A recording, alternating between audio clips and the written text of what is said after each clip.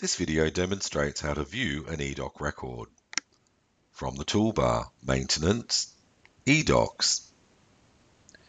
Use the search icon or the search text box to locate the record to view.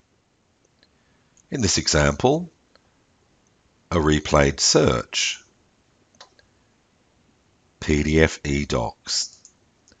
And there's a list of all the PDF eDocs within the system. Highlight the document to view. Select View icon on the toolbar. The PDF document will be displayed on the left-hand side of the screen. The metadata surrounding the document will be displayed on the right half of the screen. In the top left-hand corner, View Next Record. View Previous Record. Back will take you back to the eDoc listing. Another example, a replayed search, high-res images.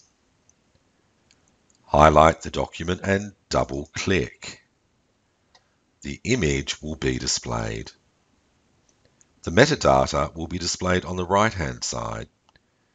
Using the controls in the top left-hand corner, zoom in, zoom out, actual size, size to fit, next record, previous record, back in the top right-hand corner to return to the eDoc work list. Those documents that have been destroyed will be displayed as a page and a red cross. The metadata will still be available. There will be no electronic document though. Back to take you back. Home, back to the main toolbar.